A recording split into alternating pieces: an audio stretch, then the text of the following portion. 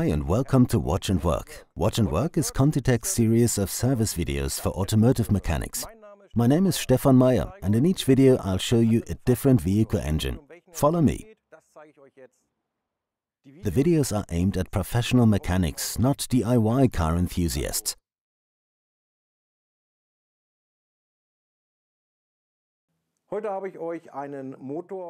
We have a 110 kilowatt 2-liter common rail engine from 2015 VW Jetta with the engine code CUUB.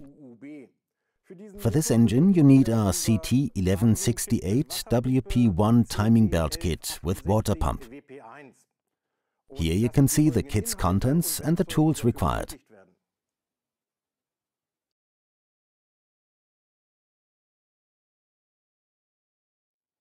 First you have to set TDC at cylinder 1. To do this you must start by removing the top timing belt guard. We have 3 marks that all have to be set correctly. First we have the letters OT, the German abbreviation for top dead center, down here on the belt guard behind the crankshaft belt pulley. And we have a position that must be set on the camshaft and another on the high pressure fuel pump. Once you have set TDC at the crankshaft, these 2 marks on the camshaft sprocket and the high pressure fuel pump sprocket should align, allowing us to insert these locking tools there.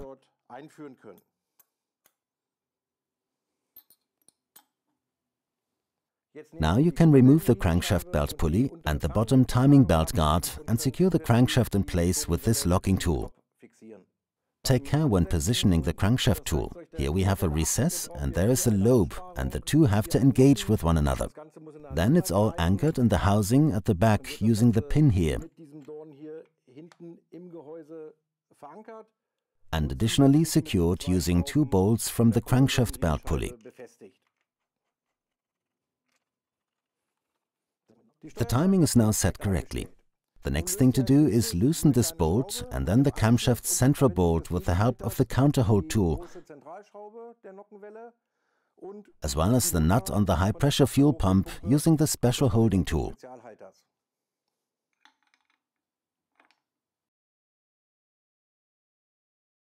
You now loosen the tensioner pulleys bolt, release the tension in the eccentric cam and remove the timing belt, after which you can replace the components.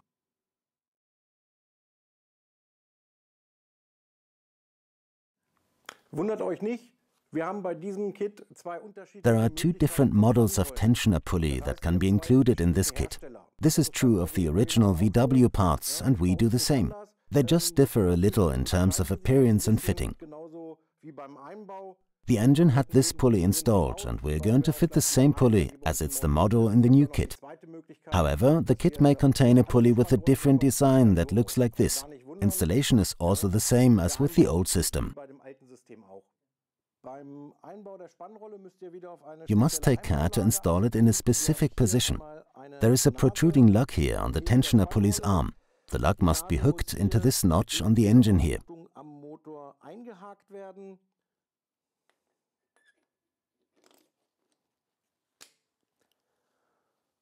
You must also make sure that the camshaft and high pressure fuel pump sprockets can turn freely. However, the sprockets shouldn't be so loose that they wobble.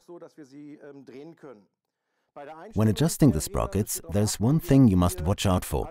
We have a slotted hole here on the camshaft sprocket. The locking tool should be in the center of the slot. Once we've tensioned the timing belt, the tool must not be touching the top edge of the slotted hole. There must be still some clearance. And the same applies to the high pressure fuel pump. Here once again we have a certain adjustment range and the sprocket should also be loose. When we've finished, we have to make sure that the marking here is not positioned in the center of the pin, as there would be no room left for downward adjustment.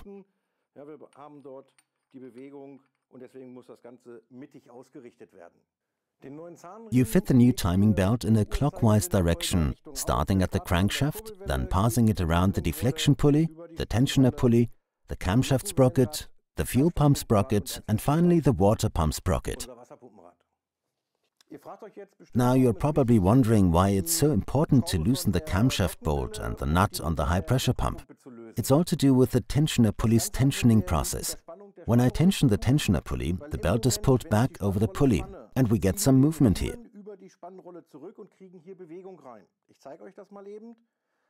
Watch the slotted hole here at the top and see how much movement there is during the tensioning process.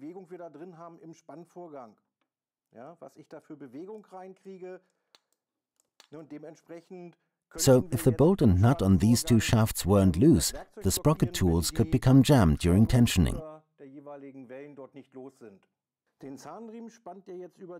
You now tension the timing belt by turning the tensioner pulley's eccentric cam clockwise until the pulley's pointer aligns with the center of the marker notch.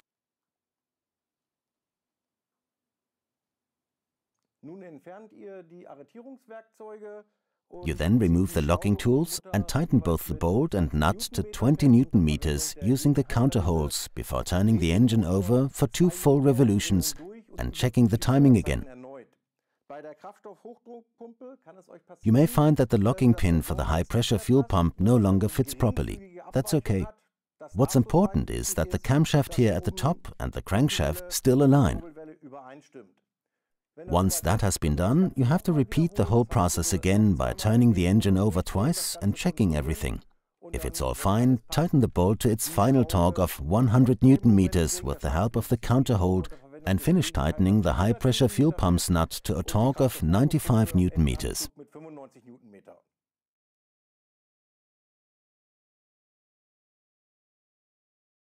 So we're almost done. Now you just have to finish reassembling the engine.